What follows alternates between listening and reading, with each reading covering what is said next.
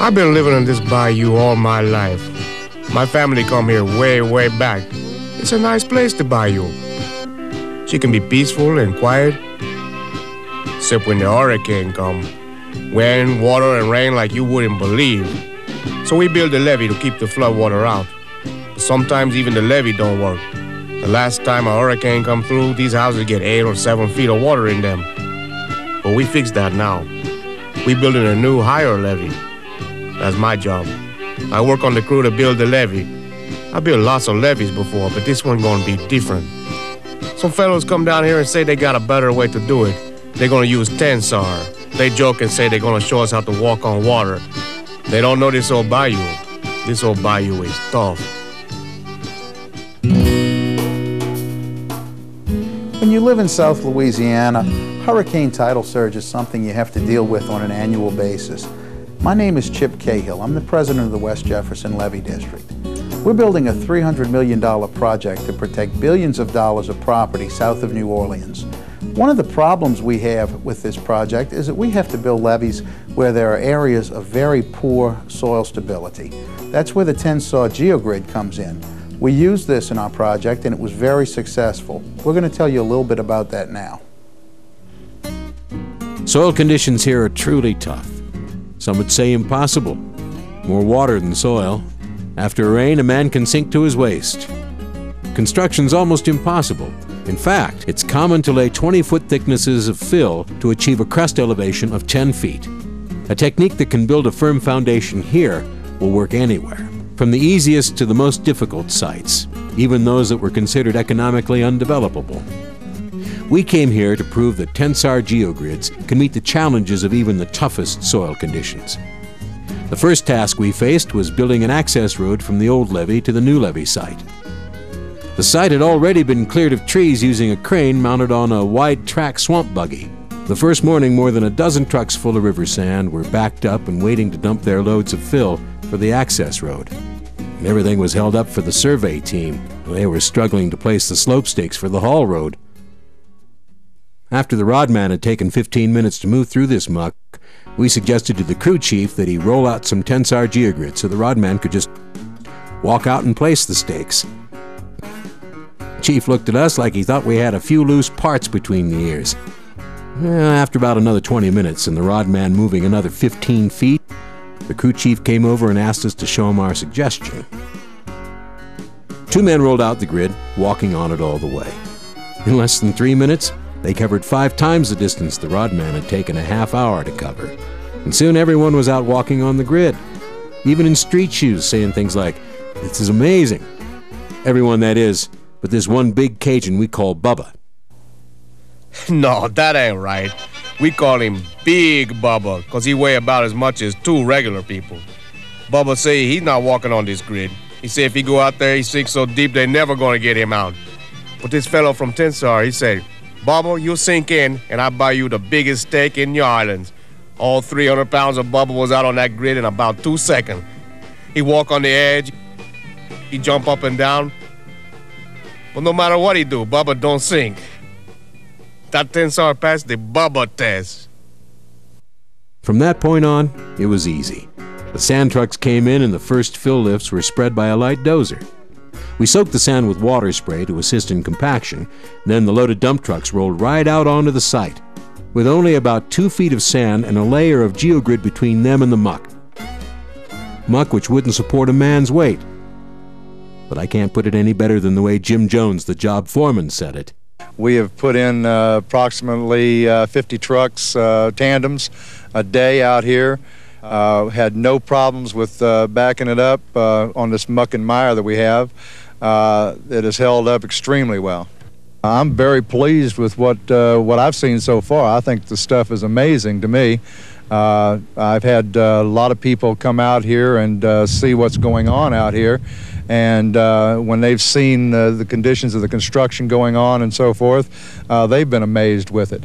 And my people in the front office are extremely happy with what's going on. So Tensar Geogrids met the challenge.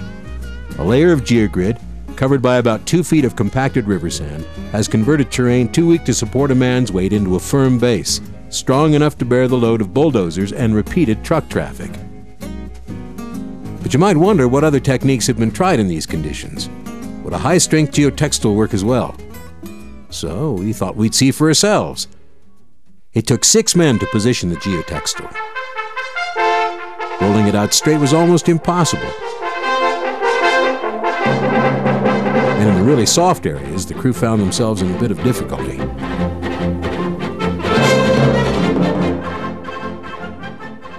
With Geogrid, it was a different story.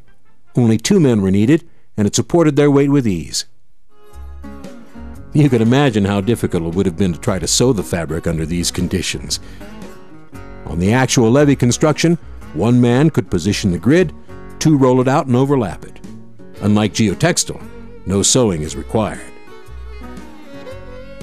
As the actual embankment for the levee was raised, Tensar geogrids were used to reinforce the embankment, allowing for steeper side slopes and a 40% reduction in levee width. The conventional design called for a 224-foot wide levee. By reinforcing with Tensar geogrids, the levee width was reduced to 136 feet. The result was a savings of 100,000 cubic yards of fill per running mile. And settlement of the geogrid reinforced levee has averaged less than 30% of what would be expected if it had been built by conventional techniques. So, a higher levee and a better measure of flood protection is maintained with less labor, materials, and man-hours. Not counting the savings and right-of-way requirements, fill savings alone have been estimated by the state to approach $700,000 per running mile of levee. But hold on here. You're probably thinking, how can one be sure that the sand and bayou mud aren't intermixing? Well, we saw for ourselves, even in the worst-case scenario after some heavy rains. But what about after repeated truck traffic? The excavation for this settlement plate gave us an opportunity to look.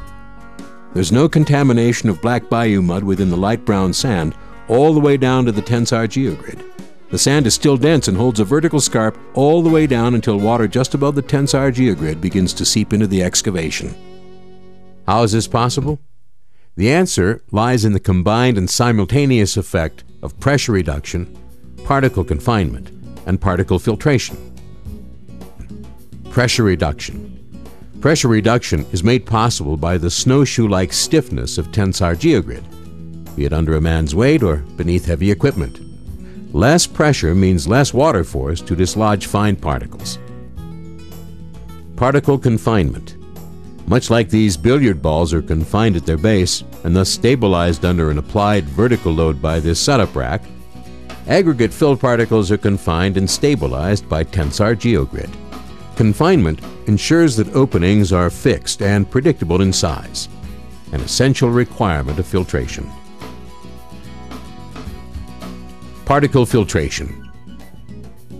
A pea just barely fits through this opening when the billiard balls are confined. It could be much larger, say marble-sized, if not. That is, if the balls moved under load. This size ratio, pea to billiard ball, is fundamental to filtration.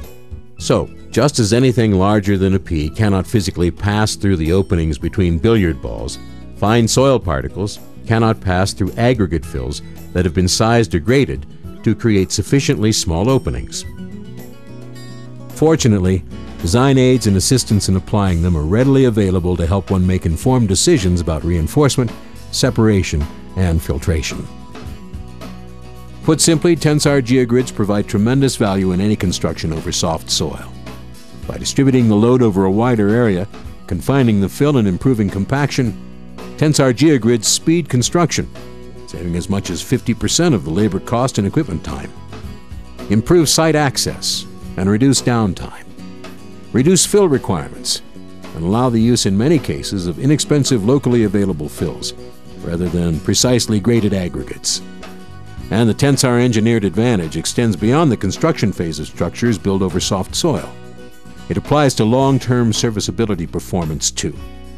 Westminster Levee, situated in the heart of the West Jefferson Levee District, continues to outperform all other comparable structures in the district, both in terms of total and differential settlement. And that means less maintenance costs for the taxpayer. In 1987, the West Jefferson Levee District, along with the United States Army Corps of Engineers and Louisiana Department of Transportation and Development, through Tensar, developed this new technology for building on top of soft soils. The Geogrid was used in this Westminster Levee, and it's been very successful. The Westminster Levee project was successful because the levee settled evenly thanks to Geogrid. An excavation showed that there was no soil contamination. This product works, and we're proud of it. Wait, I guess this old bayou not so tough after all. At least not so tougher than Tensar. These folks around here are not gonna have so much to worry about next time the hurricane comes.